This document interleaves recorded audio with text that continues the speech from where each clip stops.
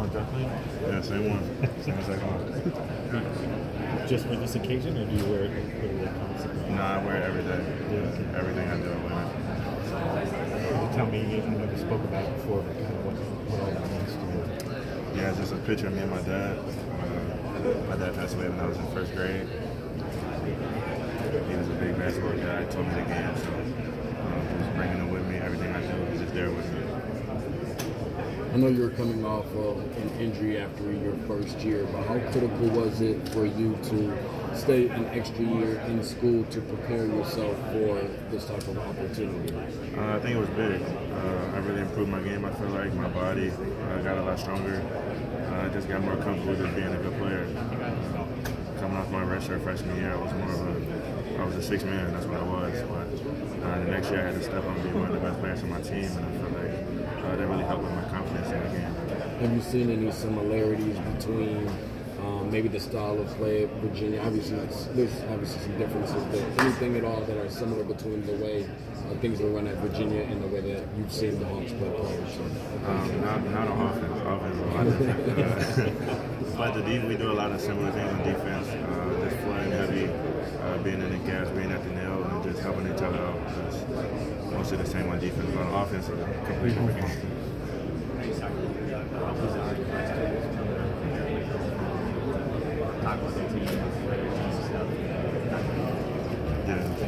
Yeah, like I said, it felt like I wasn't drafted. I've been talking about being on any team. I was basically still in college. So it's just weird not being able to talk about the team here. Everyone knows you're on, but you can't talk about it. So I'm just happy now. I could be a Hawk. I could talk about it. I could tell everyone. I don't even know. Yeah. What are your thoughts, though, about coming to a team that's, everybody talks about being a young team. They really just got a little younger. Do you have thoughts about, being in that situation? Yeah, we have a great core.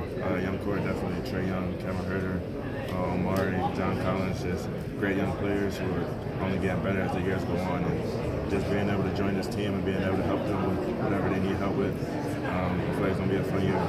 What kind of conversations have you had with Cam or Trae or John or any of those guys? What kind of conversations have you had, if any? Yeah, we really haven't had conversations. I just met a few of them this week. So we're just getting to know each other for right now. Not really talking about the season much, but I'm sure once we get in the gym and once things start to unfold and we get deeper into the offseason, we'll start getting chemistry and just learning each other when we're at the court.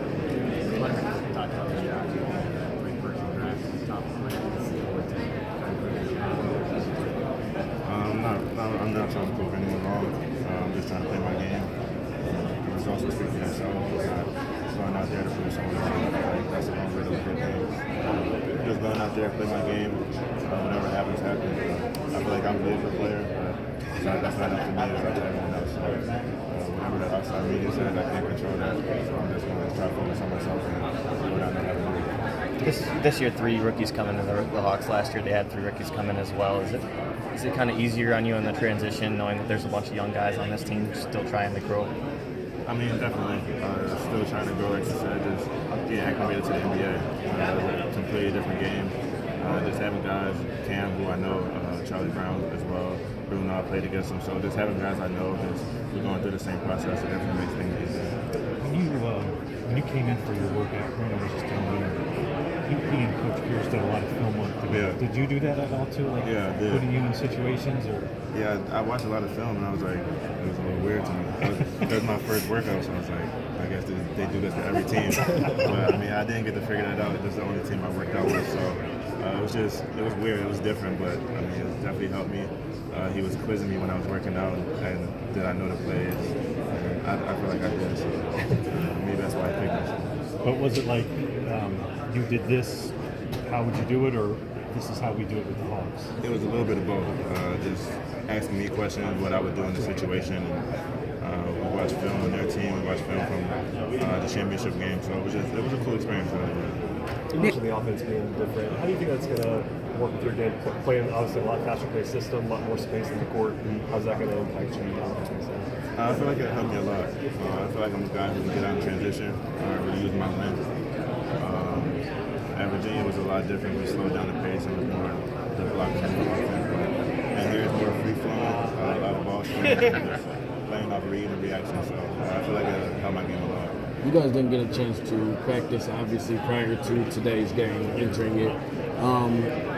Talk a little bit about, your experience with that. Was it everything that you kind of expected, and what things that you would have liked to have seen, that you would have liked to have done, and maybe you didn't get a chance to do today that you would have wanted to show on Tuesday? I mean, it was everything I expected. It's just an up and down game, really fast paced. I just got to get my conditioning up for the game. I couldn't practice. And running the treadmill and running the block doesn't really help you once you're on the court. But just getting conditioned to the game. And as far as the next game, I'm just going to do the same thing I did today. I feel like I had great looks. They just weren't falling. I just got to get back into rhythm, get back to doing what I know how to do. One more. DeAndre, I know you said before that in your transition from college to professional that you wanted to work on ISO, you wanted to work on, having the ball in your hands. Did you feel like that prep work helped you at all today during the game? I think so. I didn't handle the ball much, but I handled it a little. I had one turnover in transition. I was trying to get that one back, but I feel like other than that, I made good decisions. I was trying to be aggressive, get open looks, and that's basically it.